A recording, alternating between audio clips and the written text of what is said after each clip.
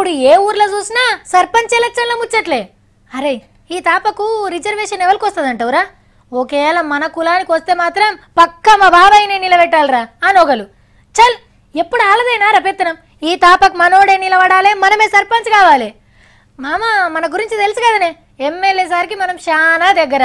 ఒకవేళ నేను సర్పంచ్గా గెలిచిందనుకో ఊరు ఆలతే మార్చి పడేస్తా.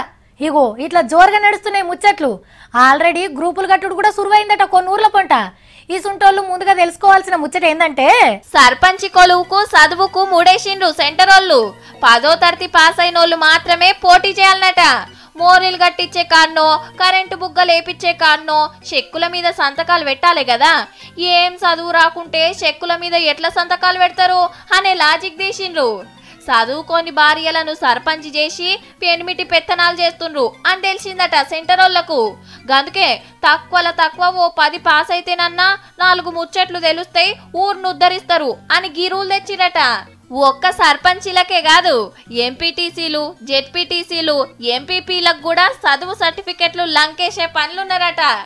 కానీ కుల్లం 3 ముచ్చట్లు మాట్లాడుకుందాం.